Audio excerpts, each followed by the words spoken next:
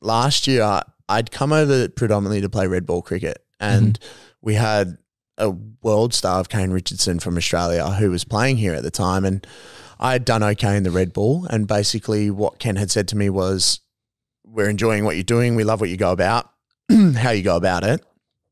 Do you mind if you stay on for cover for Kane if he gets injured or sick or whatever? And me being a young player, first time over here, was like, absolutely, like, I'll play for free, like, let me just play.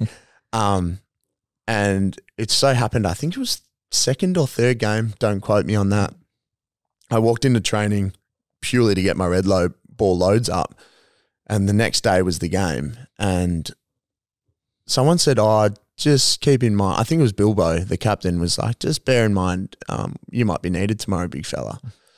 I was a bit like, oh, that's strange. Anyway, get my spikes on, Walksy goes, just be ready to go tomorrow.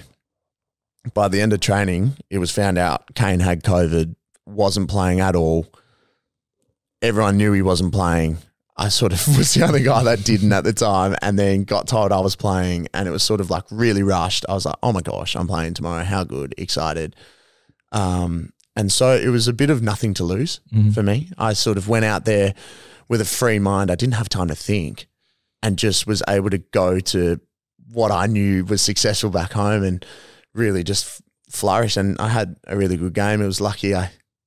Another story for you. I went to bowl my first ball, got all prepped in my head. I was nervous. I was like, right, just get the first ball out the way. I'll be good. Start down raining.